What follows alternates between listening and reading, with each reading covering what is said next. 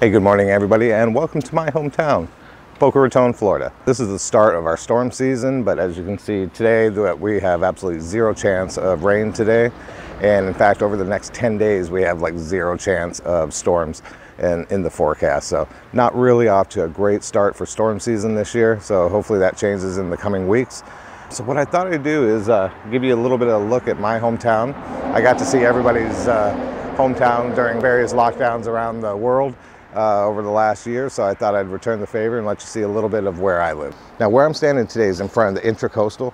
The Intracoastal is a mostly man-made waterway that was dug out about 70 years ago. And basically, it just allows boats to travel leisurely up and down the coast without actually having to go out to the ocean if they don't want to. All right, guys, I'm about 5 minutes away from sunrise. I'm starting to get a little bit of color in the clouds here behind me, so I'm going to turn around and focus on getting this first sunrise shot of the week. I hope you'll join me over the next 7 days from 7 different locations and 7 sunrises from Boca Raton, Florida.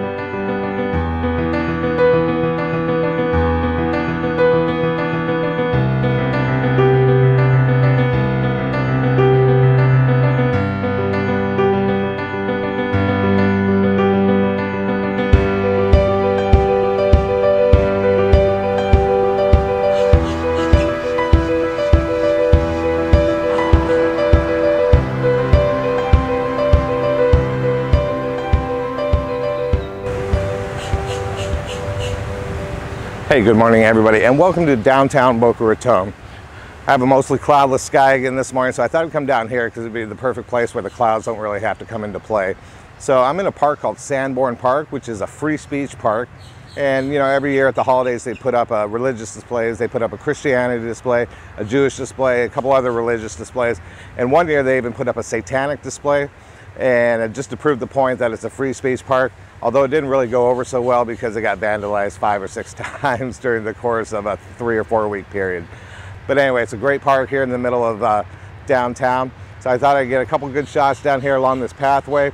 Right across the street I have the old Boca Raton Town Hall, which is one of the oldest buildings in all of South Florida. And now it's the History of Boca Raton Museum. And yeah, I might get a couple building shots before I leave here. So thanks for tuning in this morning. We will see you again tomorrow from a 3rd location if I can get myself out of bed. Hope you enjoy this look at downtown Boca Raton, and we'll see you tomorrow.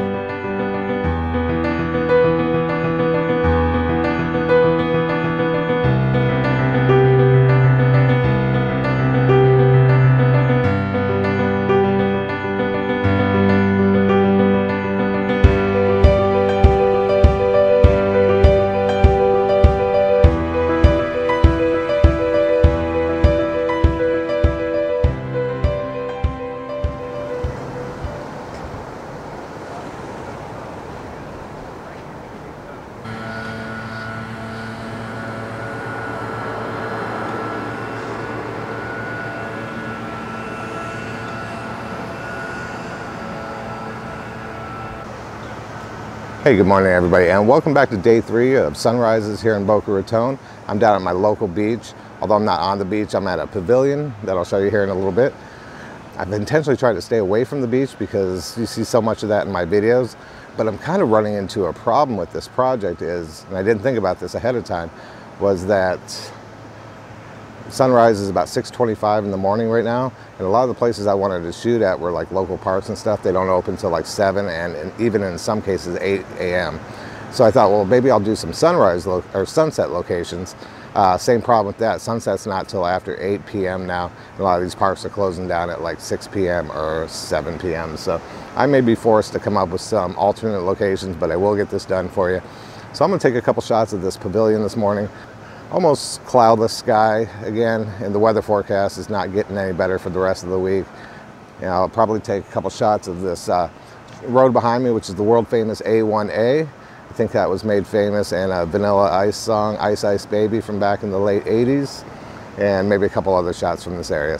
All right, guys, I'm gonna get these shots. I'm about 5 or 10 minutes away from sunrise, so I will see you again tomorrow morning from, or maybe even tomorrow night, not sure yet, from a different location.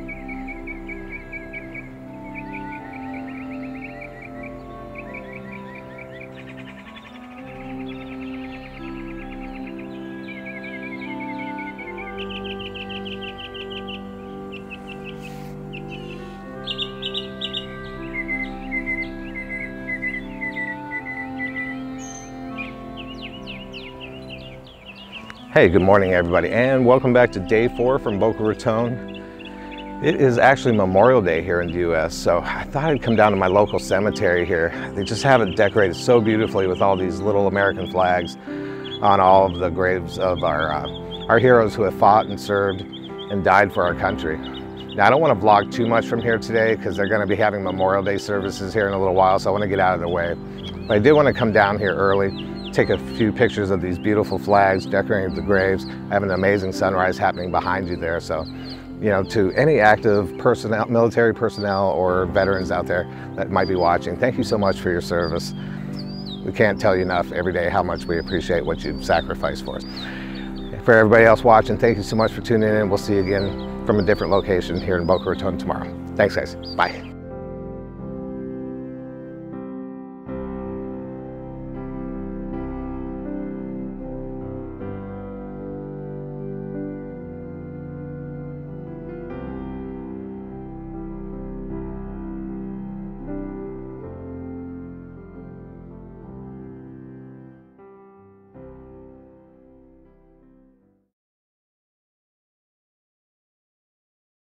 Hey, good morning everybody, and welcome back to day 5 from Boca Raton. Now, I have to apologize. My idea of doing 7 sunrises on 7 consecutive days from 7 different locations just did not work out at all. Just still too many restrictions in place. Parks not opening early enough or closing too early to be able to get a good sunrise or sunset shot. But welcome to day 5. And what I thought I'd do today is kind of take you on a video tour of my town and give you a little bit of the history behind Boca Raton. It's a relatively new city, so this shouldn't take too long, so I hope you'll join me. So let's go. Welcome to Pond Hawk Natural Area. Now, this landscape around me is very similar to what the original settlers to this area would have encountered about 1,200 years ago. Behind me you have this really tall, swampy grassland that would have been filled with alligators and snakes and spiders, and behind you there is this really thick brush that would have been just difficult to get through. Now, the original settlers to this area, there was 3 major Indian tribes. There was the Tequesta Indians, which were the settlers of this current area.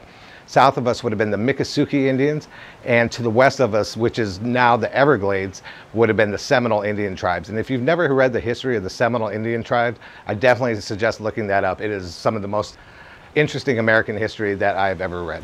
Now, the first non-Native American settlers arrived here in 1895, and their arrival was aided by the completion of the East Coast Railroad line. And you see one of the old engines and boxcars there behind me, and right behind that is the original Boca Raton train station.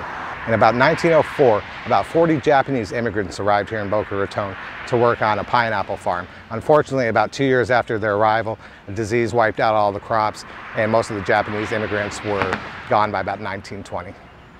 Whew. Sorry about that, guys. I needed to get out of the heat for just a minute. Get under a little bit of cover here. Oh, that's so much better. All right, so where was I? Oh yeah, so 1925, Boca Raton was officially incorporated as a city, and construction started on the new town hall. It was designed by a local architect named Addison Mizner. Sometime between 1925 and when it opened in 1927, though, the land boom crashed and Mizner lost everything, went bankrupt. But the town hall plans were still continued on by a different architect. But, you know, Mizner had this grand vision of what he wanted Boca Raton to look like, and a lot of it incorporated like a Mediterranean style feel.